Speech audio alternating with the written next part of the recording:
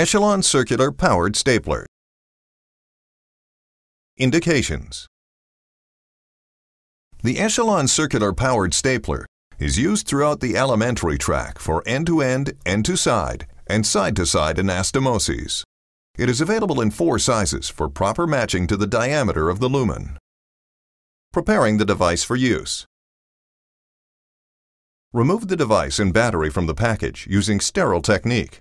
To avoid damage, do not flip the device or battery into the sterile field. Install the battery pack by lining up the release tabs on the battery pack with the slots on the rear of the device. An audible click will be heard, and the tissue compression scale backlight will be illuminated to indicate that the battery pack is fully installed. The device must be used within 12 hours of inserting the battery pack. Failure to use it within this time frame may cause the battery to be depleted. Steps for use. Open the device by turning the adjusting knob counterclockwise until the anvil shaft is fully exposed. Remove the anvil to expose the device trocar. Retract the device trocar by rotating the adjusting knob clockwise until a stop is reached. Check the device trocar to verify that it is fully retracted before proceeding. Insert the anvil into the lumen using either the open lumen purse string technique or the closed lumen stapling technique, ensuring that the tissue is located at the suture tying area. With the device trocar fully retracted, insert the device so it fits snugly against the distal transection site.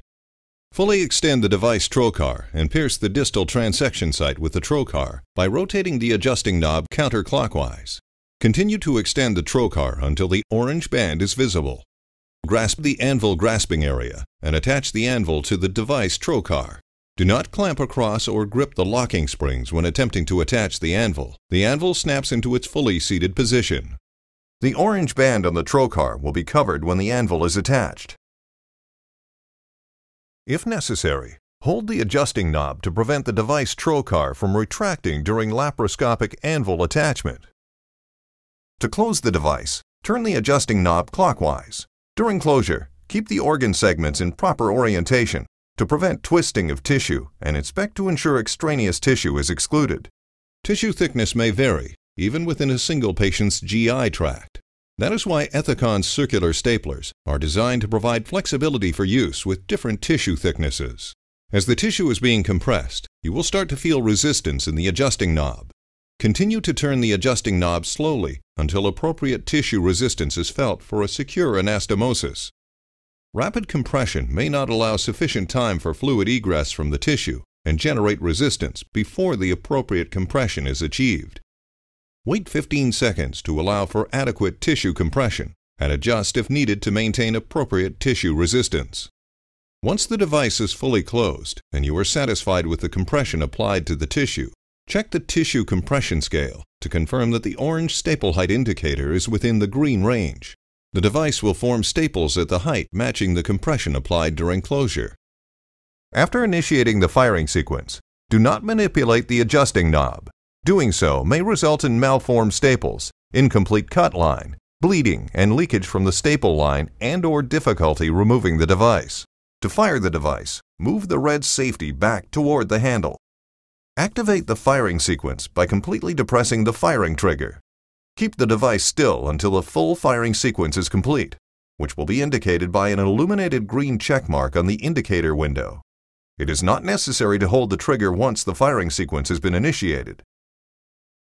If the firing mechanism becomes inoperative, the anvil may remain in the lumen and be reattached to a new ECHELON circular powered stapler of the same diameter.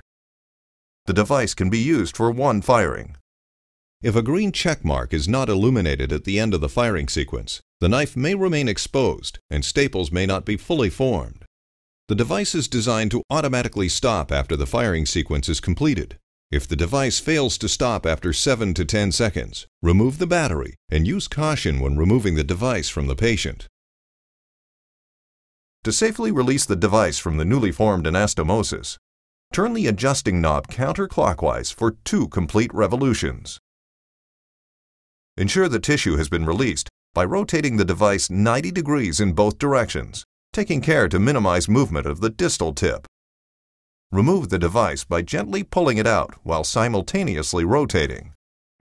If the device does not freely release from the anastomosis or withdraw easily after rotation, turn the adjusting knob counterclockwise one additional complete revolution, 360 degrees, and attempt removal again by rotating the device 90 degrees in both directions, taking care to minimize movement of the distal tip. Gently pull out the device while simultaneously rotating. Remove the anvil, washer, and donuts from within the circular knife. Ensure that donuts are complete and the white breakaway washer is completely transected into inner and outer concentric rings. Perform an inspection of the anastomosis by your own technique and execute any necessary interventions. Battery pack disposal. The battery pack must be removed from the device prior to disposal. To remove the battery pack, squeeze the release tabs and pull the battery pack straight back. Do not disassemble the battery pack.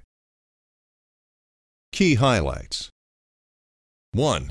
Adjust the device until the orange indicator is within the green range of the tissue compression scale and optimal tissue apposition is achieved. Wait 15 seconds to allow for adequate tissue compression and adjust if needed to maintain appropriate tissue resistance. 2. An illuminated green check mark indicates that the firing sequence is complete. If the device fails to stop after 7 to 10 seconds, remove the battery and use caution when removing the device. 3. To release the device from the anastomosis, turn the adjusting knob counterclockwise for 2 complete revolutions.